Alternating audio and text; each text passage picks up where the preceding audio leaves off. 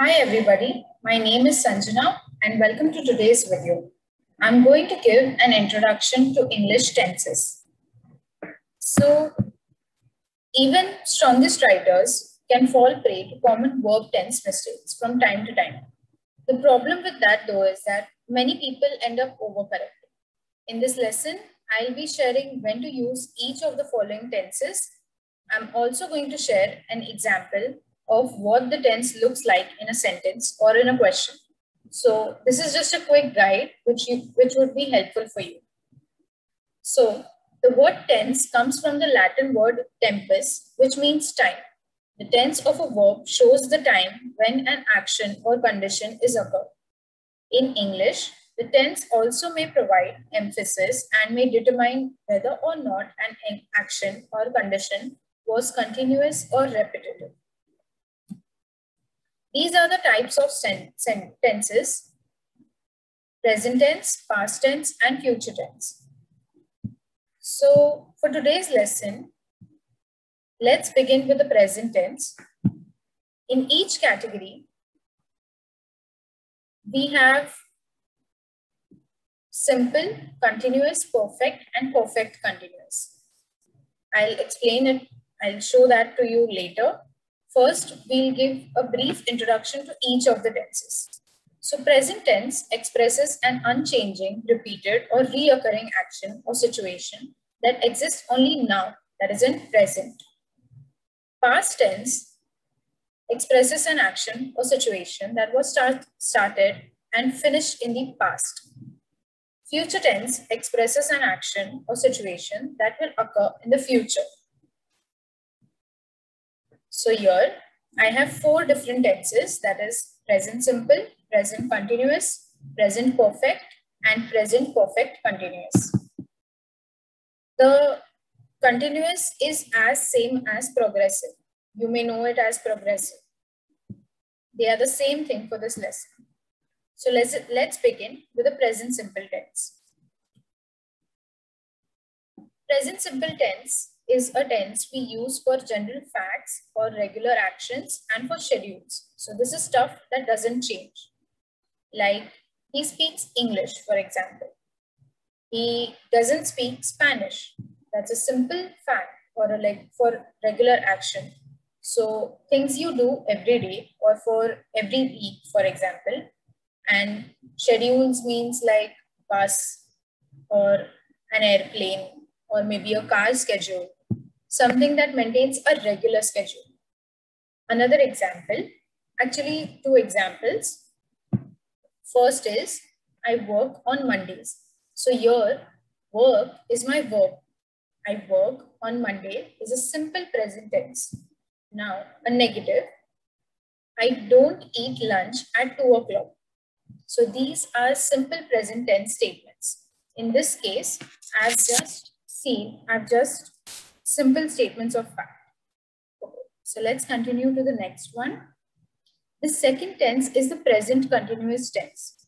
So we use present continuous tense for continuing actions, and that means actions that are happening now. So for example, I'm teaching, I'm standing, I'm speaking. Those are the actions happening now. So we use it for continuing actions like physical actions. We also use it for trends. So things happening in your society right now, for example. So examples would be like that TV show is becoming popular or the world is getting warmer. So these are the things happening now. Also, we can use it for one-time actions as well. And this relates a little bit to the future tense, which I'm going to talk about later too, but something happening just one time in the future. We can use the continuous form to describe that. So, for example, I'm working this Saturday. So sometimes students ask, what's the difference? Why is it I'm working this Saturday and not I work this Saturday? Remember, we talked about the present simple tense. We use that for regular actions, for general facts. So if you usually work on Saturdays, you should use the present simple tense. I work on Saturdays. If, however, this Saturday is special and you don't usually work on Saturdays, you should use the continuous tense. I'm working this Saturday. So it sounds like that's not a typical thing for you, that I'm working this Saturday. Okay, let's go on to the third tense. The third tense is the present perfect tense.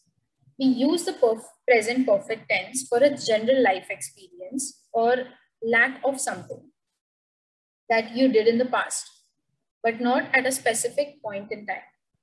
The specific point in time is not so important here. Or maybe we don't know. So for example, first we would take a negative example. He has never been to Spain. He has never been to Spain. In this case, no life experience of going to Spain is what this means.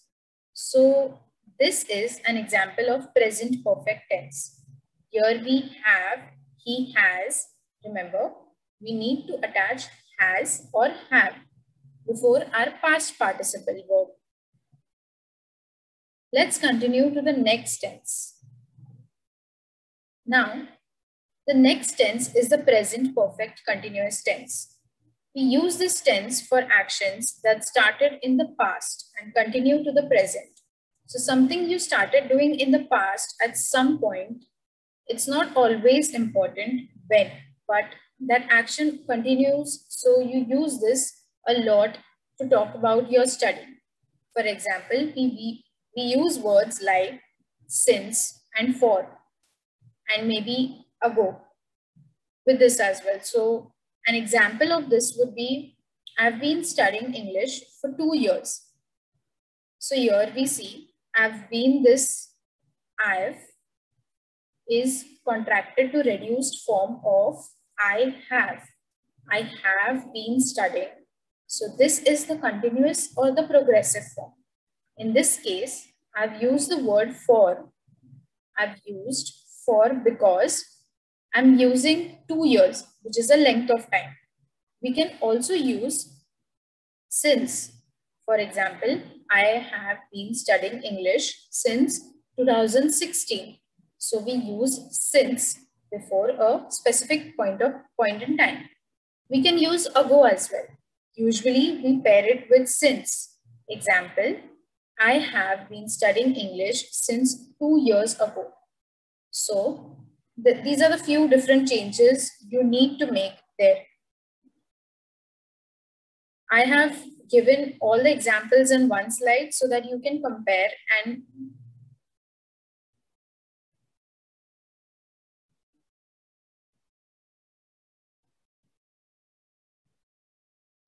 understand each of the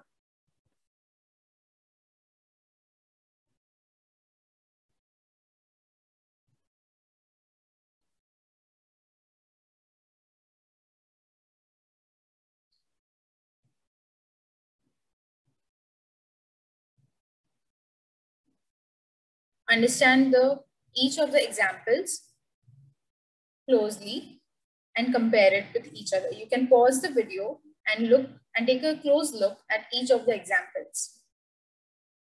Now, let's move on to the second group for today, which is the past tense. These are the 4 points in the past year: past simple, past continuous, past perfect, and past perfect continuous tense. First one is the past simple or just simple past tense. Simple past tense is used for actions that started and finished in the past. So for example, I thought simple present tense earlier. So I used the past tense here. I thought simple present tense because the action started and finished in the past. Another example, I worked all night. So my verb, work is my verb. I use simple past tense worked because the action started and finished in the past. Another example, a negative one, they didn't come. They didn't come to the party. They didn't come to the office. The action was in the past. It refers to something that did not happen in the past. So there was no action in the past, but it's over, it's done, it's finished. So we use simple past tense to talk about these simple actions that started and finished in the past. Okay, let's go on to the next tense. Past continuous tense. Past continuous tense is for actions that were continuing in the past. So this one is when we often use with a specific point in time along with it. So for example, first, we were listening to music. We were listening to music yesterday. Or we can say we were listening to music at 8 p.m. When were you listening to music? When was that action continuing? At 8 p.m. or yesterday?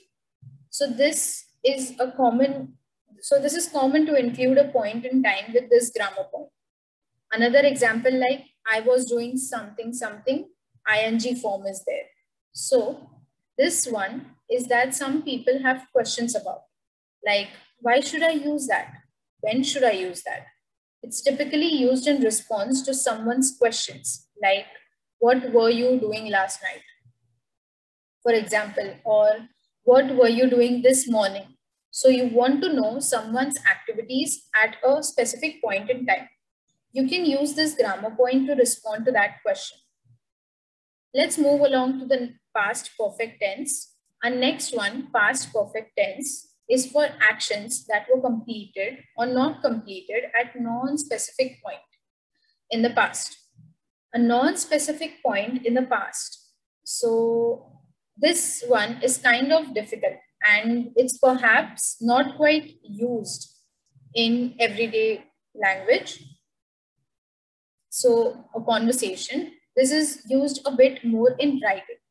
This is a grammar point that's especially helpful when we want to show kind of a timeline in our writing to show that an action happened before another action in the past.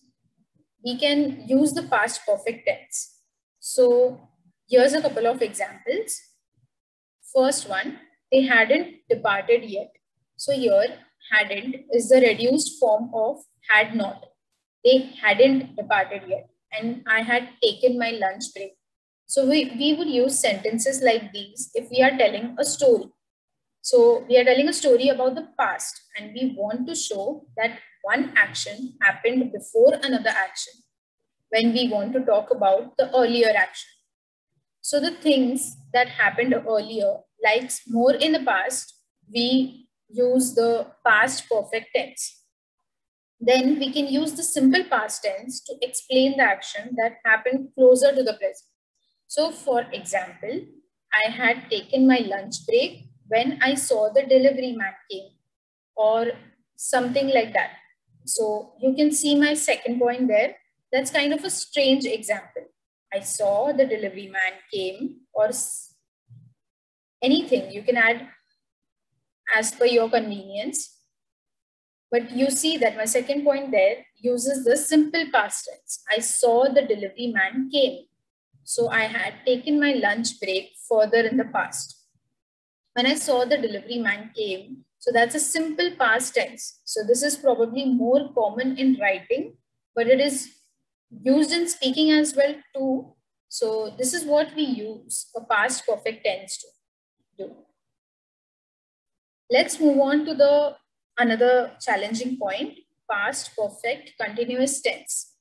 Past perfect continuous, these are sentences or questions for actions that started in the past and continued to like an unspecified point in the past. So the action has finished as well. That's a key difference with the present perfect continuous. So the action has finished as well. That's a key difference with the present perfect continuous. The action in present perfect continuous is happening now. It started at some point in the past and then some unspecified point. So maybe we don't know exactly when the action finished, but it's done, it's complete.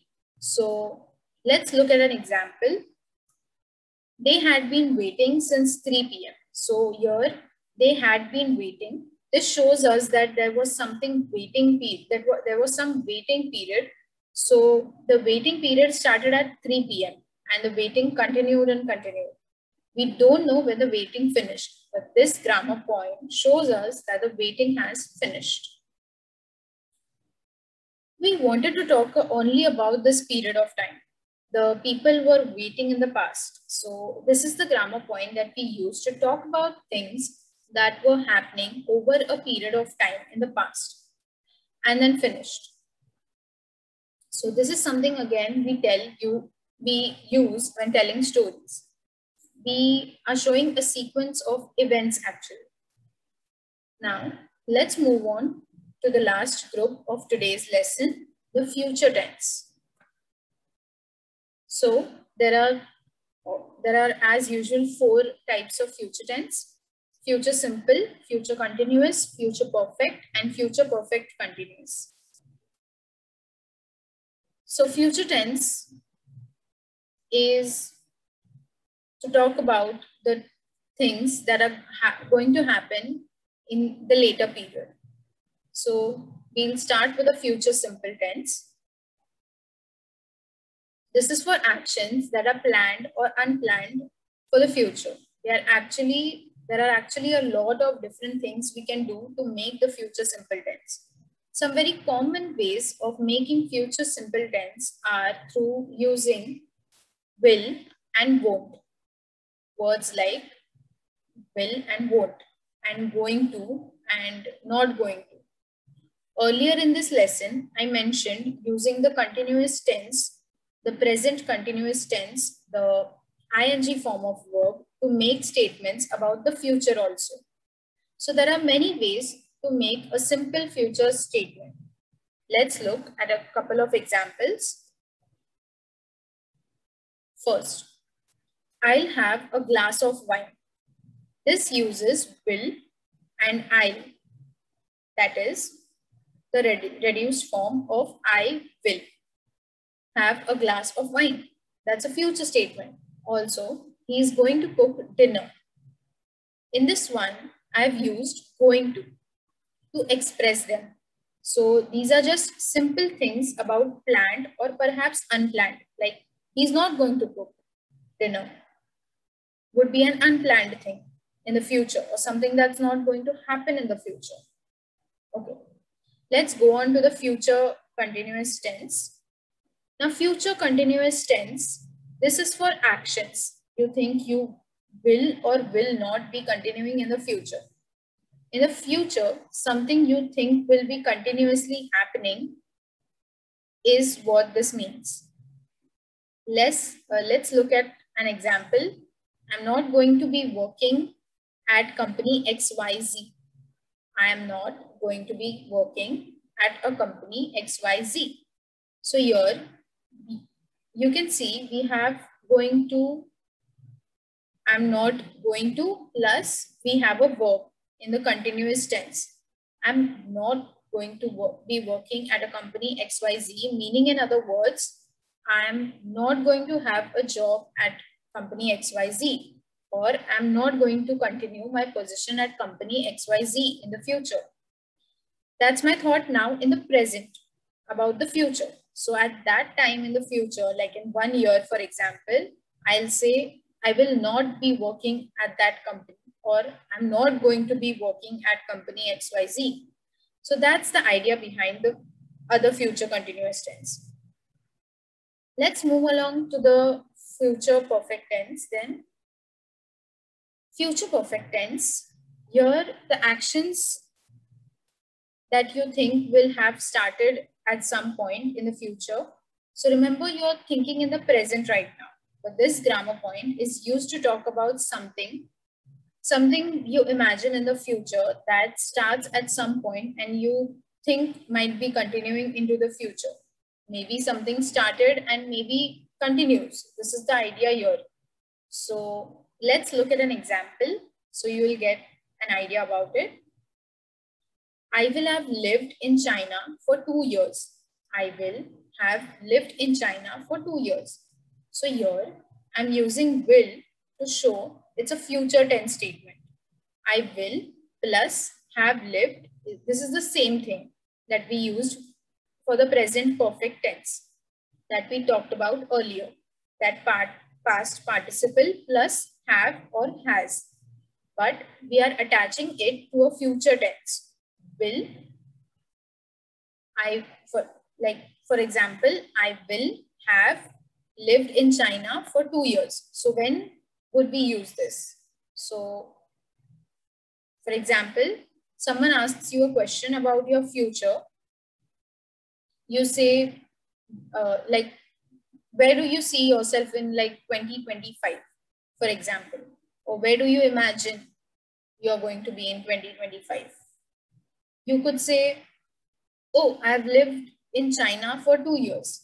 So meaning at that time in 2020, I will have lived in China for 2 years. So that means not now, but in the future at that point in time. In the future, I will have started living in China and that will have continued for 2 years. So that's what that means. That's a guess about the future, a future time period that something will have continued in the future. So again, quite a challenge in grammar point, but something definitely to look into. So again, it's not used perhaps as much as the present perfect tense, but great for storytelling and imagining your future. So let's move on to the last point for today's lesson, the future perfect continuous tense. Future perfect continuous tense is similar to the last one, but for actions, you think will or won't have started and will be continuing. So something that's going to have started again in the future. Something started and the action will have continued into the future.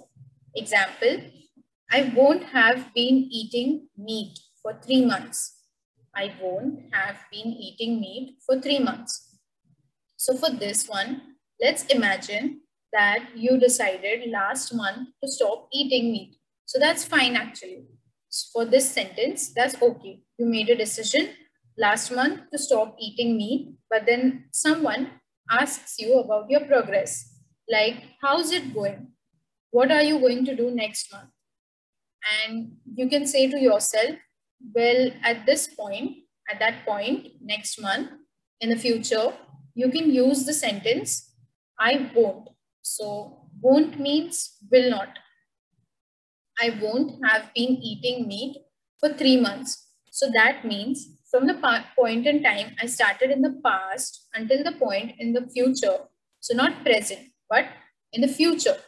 This entire time, me not eating meat, that is going to have to continue.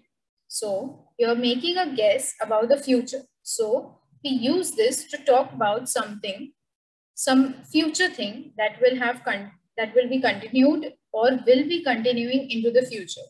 So we'll have continued meaning something that started in the past and continues into the future or will be continued. So there are a couple of very, very subtle grammar points to consider too, which may be tough grammar points, but they are really good for storytelling and for talking about your future as well. So I know this was a lot of information in this lesson. If you have some more questions or anything related to these tenses about any details, you can comment down below. So that's everything for this lesson. Thank you very much for watching. I hope that it was helpful for you. Thank you.